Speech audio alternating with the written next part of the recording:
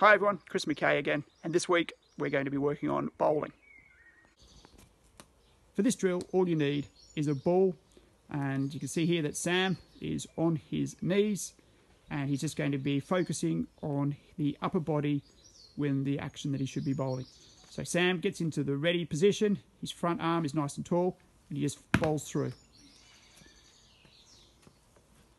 You can see there that his front arm is really following through nice and hard, and you can see that his upper body is nice and tall and he's staying strong. So just practice this drill 10 to 20 times, ideally against a wall. For this next drill, we're focusing on driving forward with our knee. So what we've done here is we've set up a small obstacle, which in this instance we're just using a set of stumps, but obviously you can use anything. And we're just stepping forward, as Sam will, and driving forward with his knee.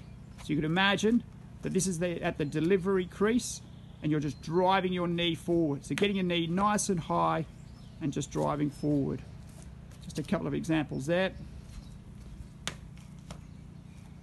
And again, the idea is we want to stay nice and tall and try and stay strong. That's it, and getting our front knee nice and high.